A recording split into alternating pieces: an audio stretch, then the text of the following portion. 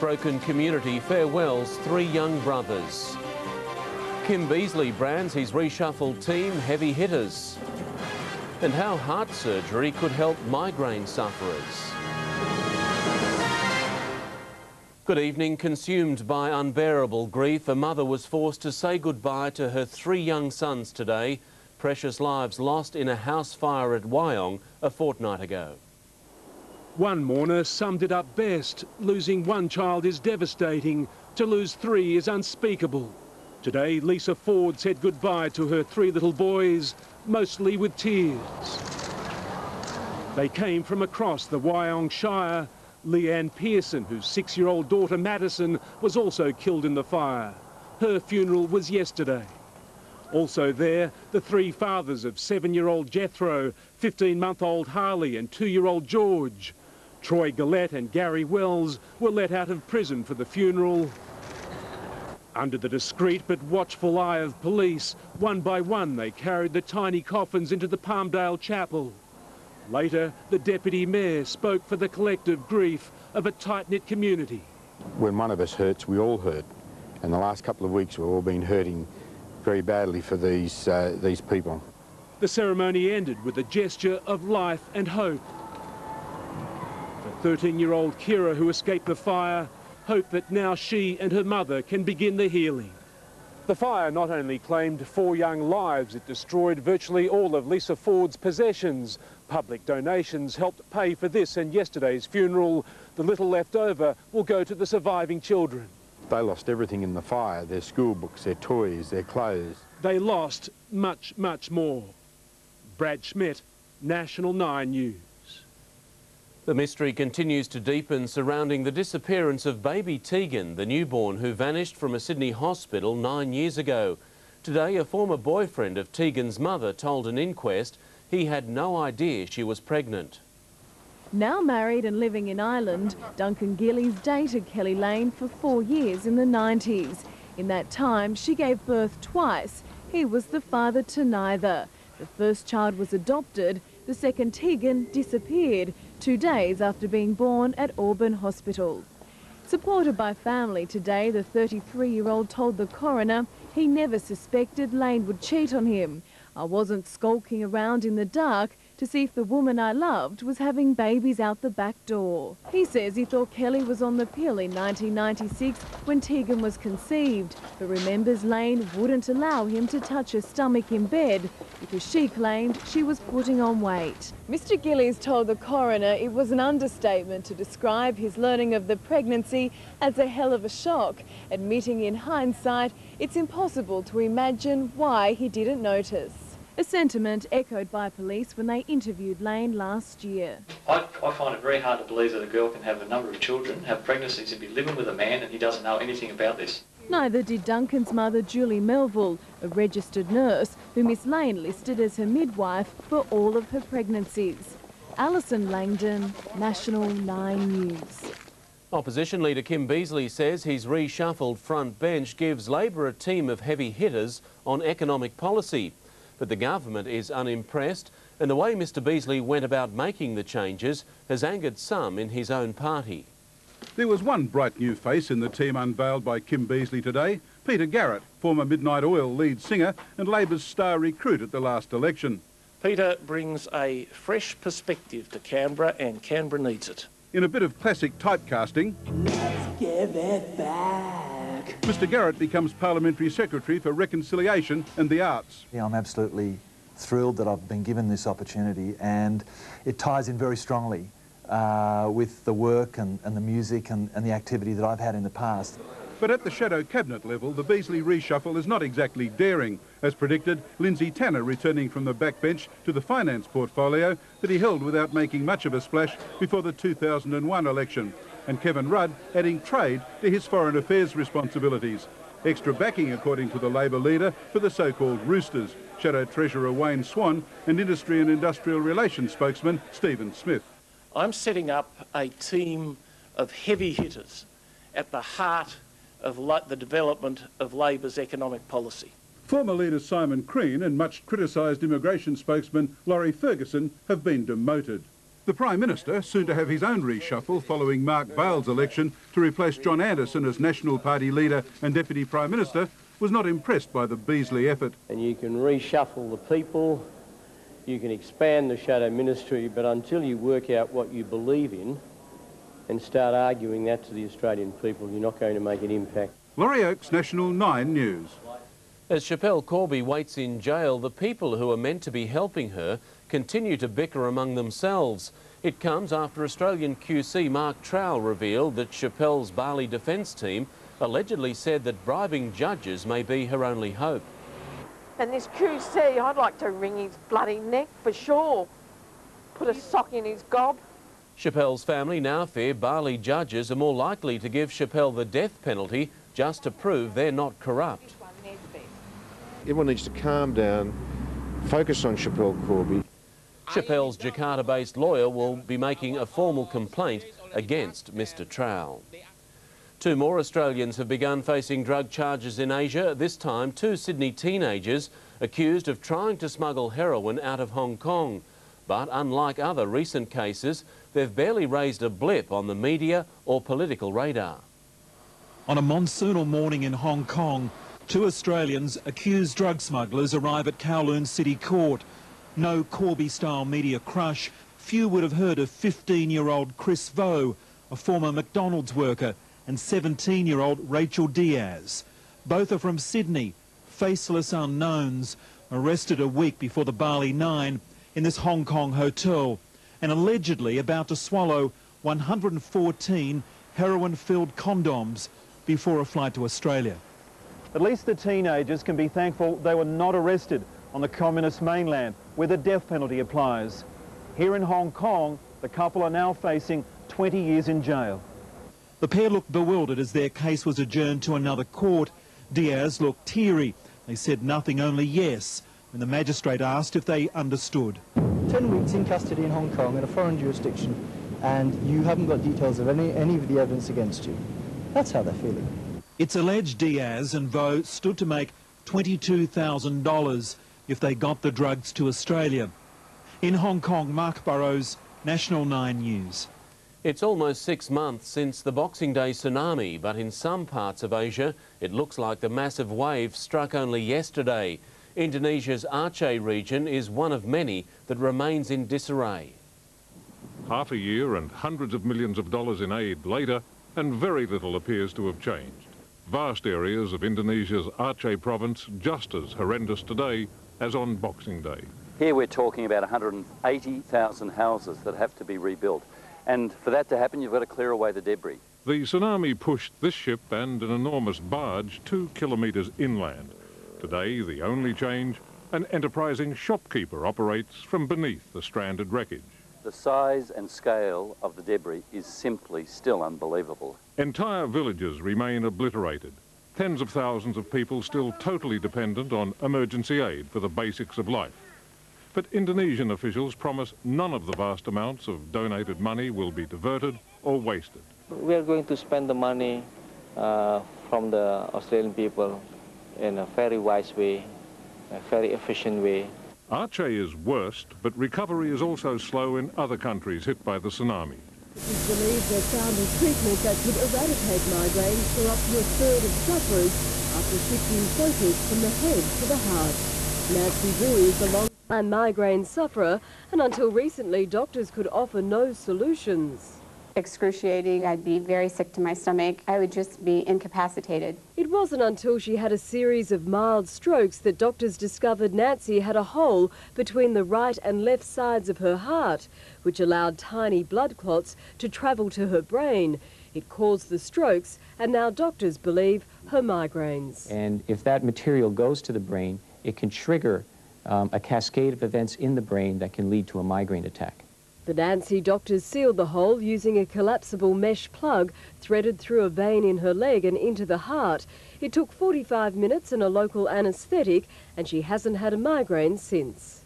I personally believe that this is going to be an extraordinarily powerful treatment for patients who have migraine headache. Preliminary studies show half of all sufferers who've had the procedure reported their migraines stopped once and for all. but doctors say more research needs to be done before this can be declared a cure. In the United States, Christine Spiteri, National 9 News. Australia's most prestigious literary award has been handed to Andrew McGahn for his novel The White Earth, about life in rural Queensland. The Miles Franklin Award is worth $42,000. In the news ahead, why bus drivers want bikes banned from city express lanes. And graduation day for Prince William and his girlfriend. In finance, record high oil prices overnight caused a sell-off on the share market. The banks and retailers fell. BHP Bulletin lost 3 cents as it battles the tax office over a $1 billion bill. Oil stocks were the only improvers. The All Ords down 21 points. The Aussie dollar is firmer, buying 77.17 US cents. High speed and wet weather proved a tragic combination for a 25-year-old man who died in this crash in Sydney's north early this morning. The collision with a power pole at St Ives split the Commodore in two and sent wreckage flying more than 50 metres. Police are puzzled about how this car managed to overturn on the M2 this morning. It didn't collide with another vehicle, yet somehow managed to flip. A woman was slightly injured. Those daring, some would even say reckless courier cyclists sure have their share of critics. The latest, our city's bus drivers. They're so fed up at being held up, they now want all push bikes banned from designated bus lanes. Bus drivers say they're a menace. Bike riders ambling along city roads, in and out of bus lanes. They are a hazard, and they're very hard to see, they're very hard to hear. Not surprisingly, the call to ban cyclists from riding in bus lanes has sparked a war of words. They are a problem. Push bikes are just not up to the traffic speed that is required to move people in and out of the city. I hate to think that the safety of cyclists is again put to the side for the benefit of a bus just going a fraction quicker. The cyclists say kicking them out of bus lanes will simply force them into the traffic in other lanes, and they've rubbish suggestions they hold up motorists, dismissing that criticism as jealousy. I think most drivers get frustrated because we're actually making more progress than them. The roads minister says he is open to the idea. Clearly there's a problem if you have bikes slowing down the whole system. It does reduce the efficiency of the system. But while he says his door is open to discuss the concerns of bus drivers, he says talk of a blanket ban is premature. Nigel Blunden, National 9 News. An 80-year-old American racist will see out the rest of his life in jail, sentenced to 60 years for ordering the murders of 3 civil rights workers in 1964. Edgar Ray Killen was convicted 2 days ago. The judge said he had to impose the full penalty regardless of Killen's age. In Iraq, 8 car bombs over one 12-hour period have killed 33 people as the American Congress assesses progress in the war. Analysis by the political opposition was grim. In a seemingly intractable quagmire. Our troops are dying, and there really is no end in sight. The idea that what's happening over there is a quagmire is so fundamentally inconsistent with the facts. 2 key facts: America has suffered 1,725 military deaths, and the CIA is concerned that fanatics are using Iraq as a training ground for a wider holy war. Showing poor taste as far as many Australians are concerned, a Japanese fast food chain is now offering hamburgers made from the meat of minke whales. Costing $4.50, the chain says the meat tastes like a cross between beef and tuna. Prince William is stepping out into what he says at Wimbledon, where Cam Leighton-Hewitt is in action on centre court tonight. Marquis the last Australian standing after defeats to Wayne Arthurs and Nicole Pratt. Also, Andrew Johns back for Newcastle, but will he be made the Blues captain? And Andrew Symonds blast back with a man of the match performance. A boost tonight for the Roosters with Chris Flannery and Michael Crocker past fit to play in the crucial clash against Parramatta. Meantime, with New South Wales skipper Danny Baderas in severe doubt for the State of Origin decider, Blue selectors will be praying Andrew Johns gets through Newcastle's clash with Penrith tomorrow night. Johns is making his first appearance since injuring his neck in the Blues' stunning victory in Game 2. Rugged up before his trip to the foot of the mountains, Andrew Johns preparing for yet another comeback, with the Knights desperate for their first win. You know, I still feel tiniest little bit of discomfort when I wake up in the mornings, but probably goes with the cold weather. If he escapes unharmed, he'll be named as Blues skipper on Monday if Danny Badiris is ruled out. I'd love Bedsy to be there playing, and I think he'll be right. I'm sure he'll come through with this foot injury, and he deserves to get there and lift the trophy if we win. Another player thinking Origin, the Dragons' Trent Barrett, thrown a lifeline by selectors saying he will be considered. I'd love to play in the third Origin, but you know, it's going to make it really hard if I don't play this week. The Raiders' Jason Smith a strong chance of making an early return from a knee injury against the Cowboys tomorrow. Tonight, when the Eels meet the Roosters, Origin hopeful Eric Groth will aim to show his former coach Ricky Stewart just how strong he is between the ears as well as on the field.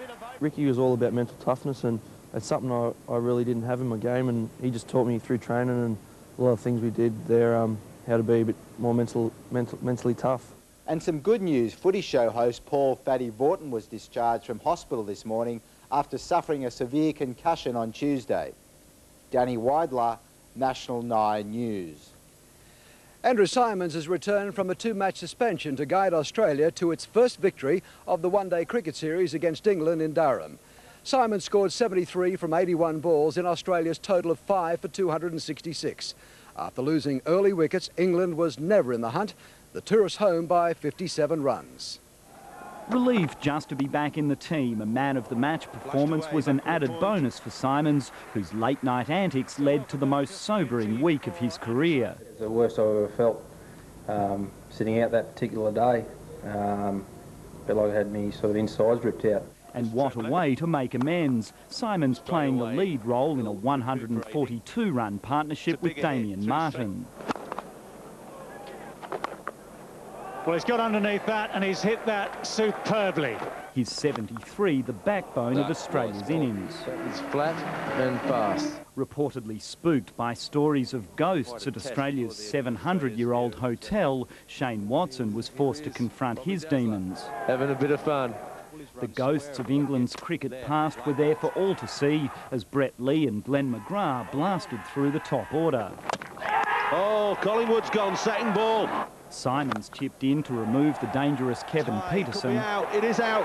A late innings cameo from Darren Gough, never likely to prevent Australia's drought-breaking victory. Chris Hodgkinson, National 9 News. Here at Wimbledon, Leighton Hewitt takes on American Justin Gimelstob tonight as Australia's sole survivor at the championships. There were some big upsets overnight with Britain's Tim Henman and French Open champion Rafael Nadal crashing out. Of the Aussies, Nicole Pratt lost in straight sets and Wayne Arthurs was eliminated after a marathon 5-setter. It was Wayne's world going by the number of Arthurs supporters, cheering on the big-hitting Australian who fired down 38 aces. At 2-1, the veteran campaigner looked to be in control. Oh, good court coverage by Arthurs. But the fourth went to a tie-break and the German barged his way into the match. Oh, he's missed it. The umpire had to warn the noisy Australian fans. But they spurred Arthurs on. Well played. The German and the Australian were in the trenches. The final set, a war of attrition, which it seemed would never end. Well played. After 4 hours and 10 minutes, Pop just had more puff. Well, it's called long. The German will play Russian Dmitry Tursunov, who disappointed locals by knocking out Tim Henman. But their sadness was quickly forgotten when Scottish teenager Andy Murray defeated Radek Stepanek. Nicole Pratt was our last hope in the women's, and the 32-year-old took it up to Venus Williams. But she couldn't repeat her first-round victory, her only one here in the past 7 years. Oh, what a point. Feisty Belgium, 15-year-old Cecil Krachenchiva learnt to speak English from Spice Girl records. She said she wanted to kick Maria Sharapova's butt. Instead, she was taught a lesson in respect, taking just one game. Game with a 7-match, Miss Sharapova, 2 sets to love. Mark at 8:30 tonight, the Parramatta and the Roosters, followed by, of course, Wimbledon, and I can tell you Leighton Hewitt is first up on centre court. OK, I'll try and get your footy tips in, mate. Good on you, thank you. After the break, Jaynie Seal with all the weekend weather details. Tonight, the battling mother with 8 children forced to live in tents because bureaucrats have failed them, plus the wedding cameraman who turns dream days into disasters. Good evening. It's now 15 degrees after a cold and soggy end to the week. We warmed up to 18, which is 1 over the average. And last night was certainly a wild one with some welcome rain, which is still falling. Now, we had about 10 millimetres over Warragamba Dam, but to make a difference, we actually need about 40 millimetres a day for at least 7 days straight, which doesn't look that promising. It was certainly grey skies for most areas today, 17 at Parramatta, 10 at Katoomba, where you received 6 millimetres of the wet stuff. Now, this cloud swirling around the east is from a low pressure system which is starting to head out to sea, still blowing in those southerly winds and showers right along the coast. Not much going on with this cloud in South Australia just yet. In fact, mostly dry for the rest of our dehydrated country. A wet and windy Saturday right along the New South Wales and southern Queensland coast tomorrow, waking up frosty and cold underneath this high, and a few showers starting to form along the west coast of South Australia. The usual chill in the air for our nation's capital tomorrow with a top of 13. Melbourne and Hobart will be free of rain but cold this weekend. Adelaide may see a few showers on Sunday. Tomorrow's temperature 16 degrees, fine for Darwin and Brizzy. Fog and frost for the southern slopes and ranges tomorrow morning for New South Wales. Southeasterly winds from the high will actually transport a few more showers along the coast, gradually clearing from the south. Now let's have a look at the next couple of days. In fact, Sydney tomorrow, a few morning showers, and we are looking at seas quite choppy. Surface, the 3 to 4 foot swell should drop with moderate southeasters. High tide will roll in at about 11 a.m. In fact, 11 p.m. as well. The sun will come up just after 7 a.m. We have a few showers for most of us tomorrow, but further west around Katoomba, we should see a little more blue sky with those temperatures rolling up to around 12 degrees. Hold on to your brollies this weekend with a few showers forecast. Now, they should land mainly near the coastal suburbs with maximum temperatures around 17 to 18 degrees. Enjoy your weekend, everyone. And Mark, see you Monday. Will do. Thanks, Jaynie. If you have a story to tell, you can contact us by going to our website at 9msn.com.au/news, then click on News Tips. I'm Mark Ferguson, that's National 9 News for this Friday. Hope you have a great weekend. Here's Ellen Fanning with a current affair. Thanks and welcome to a current affair. What's a wedding without a video to remind the bride and groom of their dream day? But imagine how you'd feel if the video makes it look more like a disaster. We trusted you, and basically you have turned the most special day of our lives into an absolute nightmare. Also tonight, the battling mum with 8 kids left homeless because of bureaucratic red tape. And from gardening personality to gallivanting author who's admitted to 2 affairs, somehow Mary Moody's marriage survived it all.